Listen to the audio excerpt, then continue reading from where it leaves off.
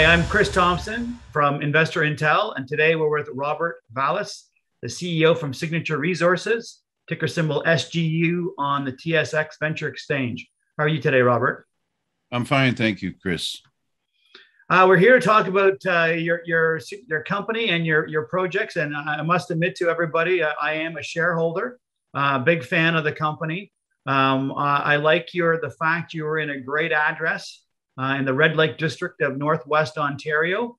You've got some historical resources, so you know that you in a historic mine, always a good place to be looking for more gold. And you've been drilling and getting some pretty good results that you just announced. So why don't we let's start there with your latest results. Thanks, Chris. Yeah, we've had some really good results come out indicating, depth extensions of the existing mineralized zones you just spoke of.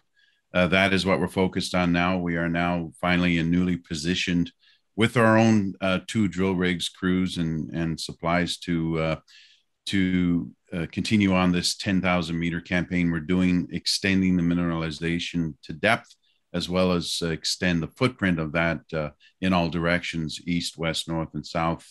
We do have and have released recently a significant amount of the geophysics that we've completed, indicating that we've got certainly a much larger footprint, and we're beginning to focus our drilling on those areas. Yeah, and the results you had some pretty good grades there. I think you had, some 6 meters with, some 5 or 6 grams per ton, which is good. And that's somewhat similar to the existing historical resource. So what is that resource right now? That historical resource, we continue to work on moving that into a 43-101 compliance as a foundation for what we're adding to and growing. That right now is about 234,000 ounces, just under 7 grams. So a strong showing, and that resource is directly from surface only down to and delineated to 180 meters depth. So it's an indication of the richness of the system for sure. And you released in September that some of the geophysics were indicating that maybe you had 6 other sort of zones you were looking at. What was the interpretation on those results? Oh, well, those are the areas we're going to be moving into around early to mid-November with our drilling.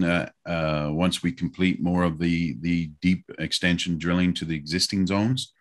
But these zones, these areas, these target areas you speak of that we've put out are indicating certainly strong potential that the existing zones continue well to the east, but also we have new zones that are continuing north and south from those existing zones. So the footprint of that mineralization, as I mentioned earlier, is much larger than first anticipated. As well towards the west, which is also a chief focus of ours, the mineralization we know is moving towards the northwest.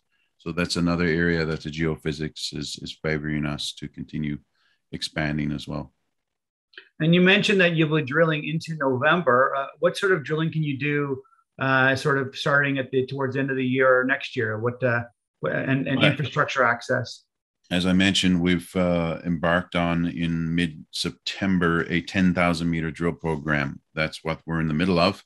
And of course, we'll be, as I said, continuing to depth, but also moving to these new targets throughout this campaign.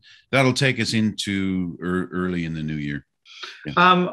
And the size of the project itself, it's a fairly large land package. What is the total size for investors who may not know much about the project? This is an incredible land package. It encompasses nearly 90% of the entire greenstone belt that we reside in, that geologic environment, the Lingman Lake Greenstone Belt. It's just under 300 square kilometers, over 32 kilometers east-west strike length. It's a significant package.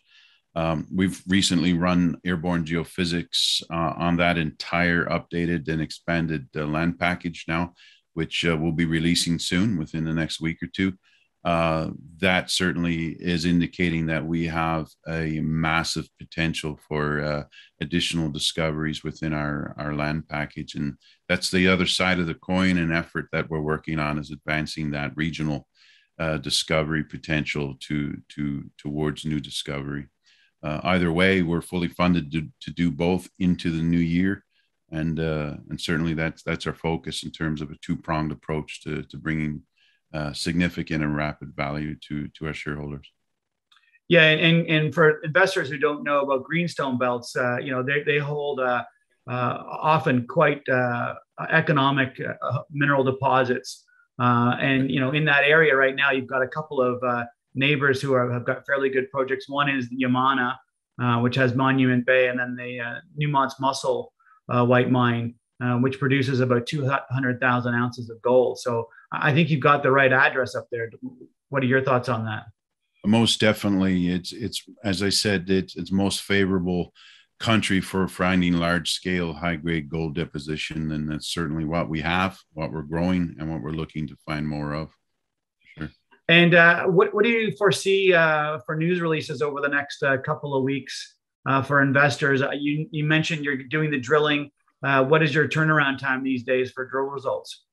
I think we're beating the average. We're down to probably 3 weeks thereabouts. Down from 4 to 6 week at least. So I think we're doing quite well on that front. I did mention earlier, I stay focused on risk and keeping our risk profile low. So it's a big reason why we own both of our rigs. We have our own crews and have our own consumables. That consumables alone for drilling have a 4 to 6 month delay now with the supply chain challenges that are out there. So de-risking is a big part of our profile for sure. And moving forward with that, it's something that's generating value for us and allowing us to just put our heads down and drill 24/7. Snow, no snow, whatever, all year round to deliver these values quickly. Well, thanks for the update. I appreciate your time today. I was talking with Robert Vallis, who is the CEO of Signature Resources.